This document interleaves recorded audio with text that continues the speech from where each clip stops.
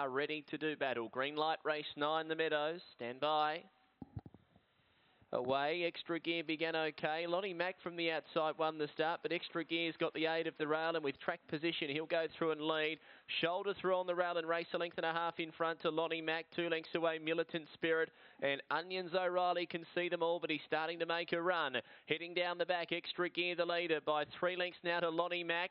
A length away, Onions O'Reilly just coming to the outside, and Militant Spirit had dropped out, but the leader, Extra Gear, turned clear to Onions O'Reilly. Lonnie Mack kicks on late for second, but Extra Gear forged away and won it well. Extra Gear by 3 beat Lonnie Mack, who'll just stave off Onions O'Reilly for the minor money. Last of the 4, Militant Spirit, 30.11 for Extra Gear.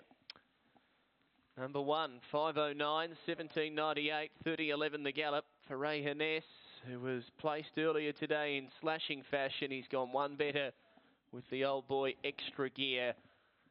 And that he had early, just had to shoulder through, in which he did. He went through to lead them up, and at the end he's been too good for them. Number 1, 184. Number 2 gets the 4th, 3.5 by